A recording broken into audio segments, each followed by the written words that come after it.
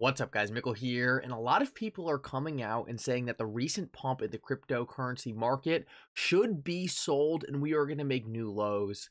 Guys, in this video, I want to talk about whether or not you should be trading this pump, but I am looking for to know whether this rally is sustainable, because guys, there is actually a massive event coming up on the macro that will likely determine the future direction of the cryptocurrency market.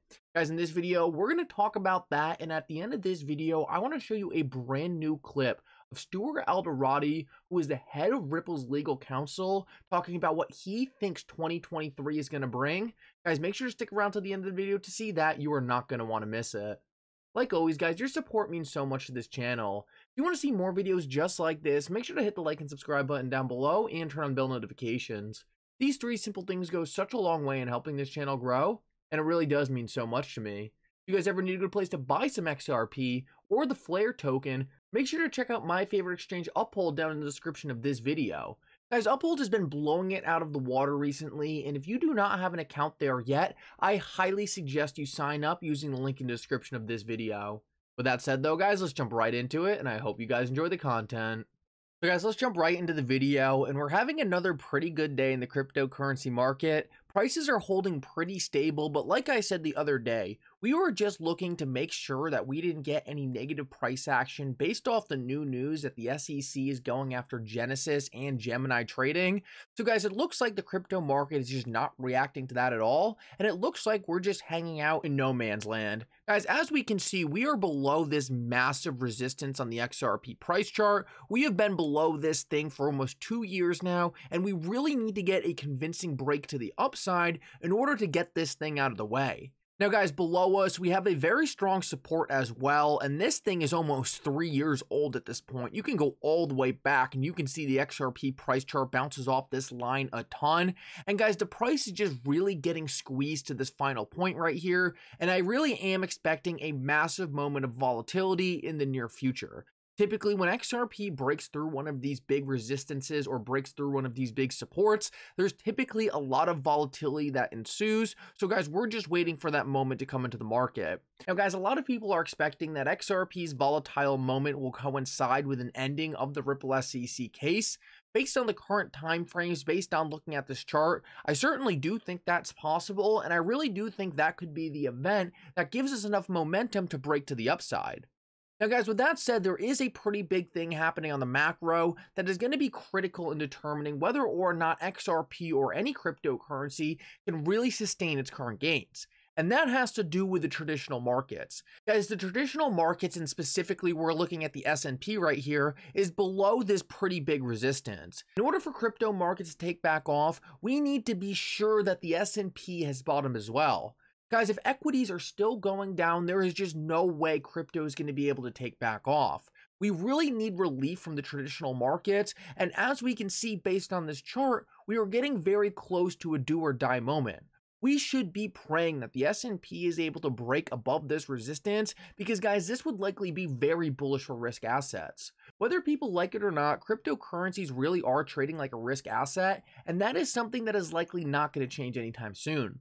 A lot of people like to say that cryptocurrencies are a completely different sector and therefore trade completely differently than traditional equities. Well guys, the fact of the matter is they're actually very related, so unless the S&P 500 can break through this, then this might be an issue for cryptocurrencies as well as the equity market. Now guys, we are seeing other changes on the macro as well. It looks like the Federal Reserve could be ready to pivot, which would be very good for equities and thus good for cryptocurrencies. So we're just going to have to wait and see what happens here. Now, when it comes to trading this market, guys, if you are a trader, this is where you would probably want to sell.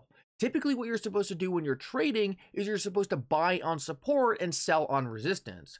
Well, guys, we're at resistance right here, so what a trader would do is they would let this chart pop up through here. They would have likely already sold, and once it comes back down to retest this, that is when they would buy. With that said, though, guys, personally, I'm not a trader at all. It's really not how I look at markets, and the main reason for that is that's just not why I'm invested in cryptocurrency.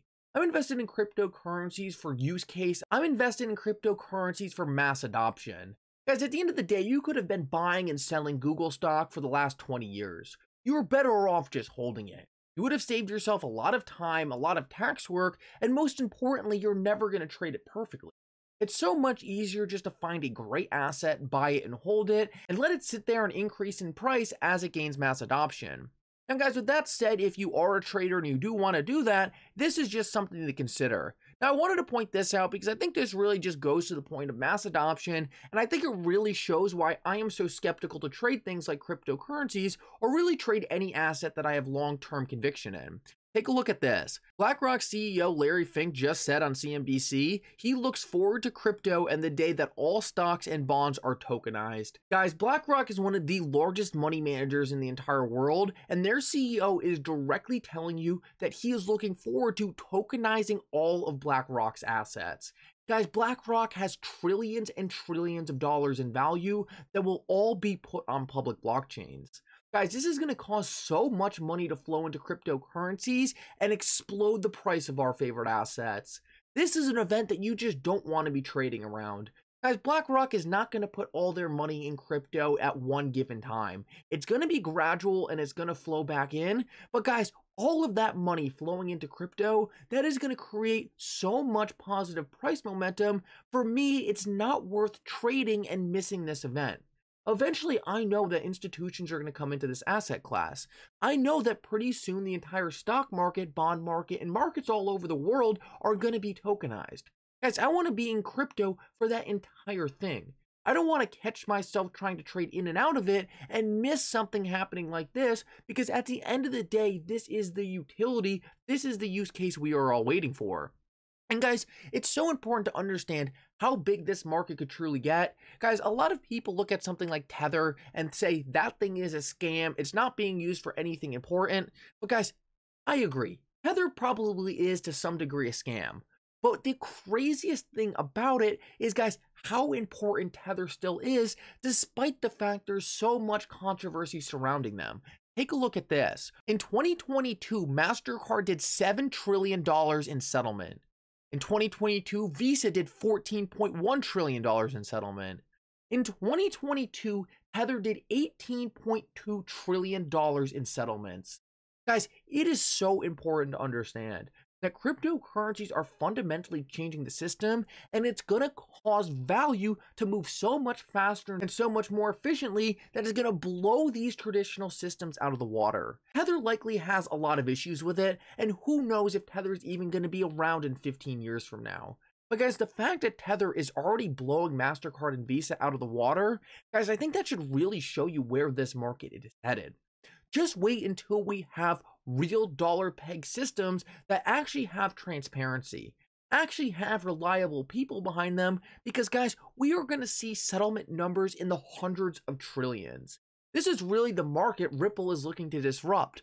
And guys, Ripple is a good actor. I really do think one day Visa and MasterCard, guys, they're not even going to be compared to something like XRP and Ripple, because Visa and MasterCard are going to be forced to use Ripple's payment rails. At the end of the day, Visa and MasterCard just can't do the same things that cryptocurrencies can, and I think that is shown perfectly by the fact that a sketchy company like Tether is able to outdo them in settlement volume. Guys, just wait until we have regulations, we have real players in this market, because guys, we are going to absolutely see utility explode. And guys, I hope this helps you understand why I'm not willing to trade this market, guys. I would rather just accumulate at low prices and hold for the long term. These are the kind of things I see that make me so positive in the fundamentals that it's just not worth me trading in and out of things. Guys, I'm really here for the long term. I'm looking to buy and hold these things, look back at my portfolio in 10 to 15 years, and be happy with that decision. So guys, I guess we'll see how that works out. I guess you could always make a case for why you should have traded this, why you should have sold this pump, bought back at the bottom. But guys, for me, that's really not my MO. And I'm curious what you guys think. Do you guys prefer to just hold your crypto assets for the long term and wait for mass adoption? Or do you prefer to trade them back and forth and try to capitalize on the volatility? So guys, I want to finish this video off and show you a video of Stuart Alderati talking about what he sees for Ripple and cryptocurrencies in 2023. Guys, Stuart Alderati is one of those people where when he talks, you listen. So listen up closely to this clip and then we'll quickly break it down. Asking a lawyer to answer anything in a minute is hard. It usually takes 30 seconds just to say on the one hand and 30 seconds to say on the other hand, but let's give it a shot. Hi, this is Stu Alderati and this is Crypto in a Minute. So crypto regulation is healthy because, well, actually, first, there's a misconception that actors in the crypto space do not want regulation. And I think responsible actors in the crypto space actually do want regulation. And the reason they want regulation, it's good for their business, it's good for their customers, it's good for the markets. And the way you get there is through clear regulation. Clear regulation consistently applied leads to predictable outcomes, and predictable outcomes are good for everybody. If you don't know what the law requires, you can't comply with the law. And the law inconsistently applied leads to unpredictable outcomes, which at the end of the day is not going to be good for anybody.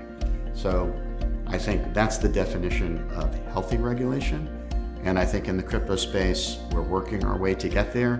Some markets get it right, some markets get it wrong. And I got 1 second left, so I'm going to stop.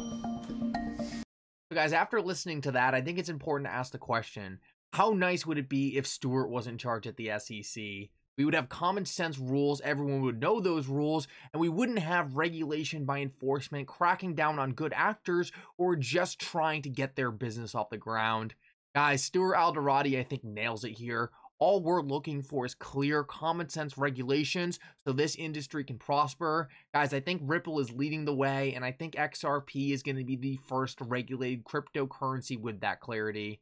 Anyway, guys, thank you so much for coming. I hope you enjoyed this video. If you did, make sure to like and subscribe. It really does mean so much. And for now, Mickle out.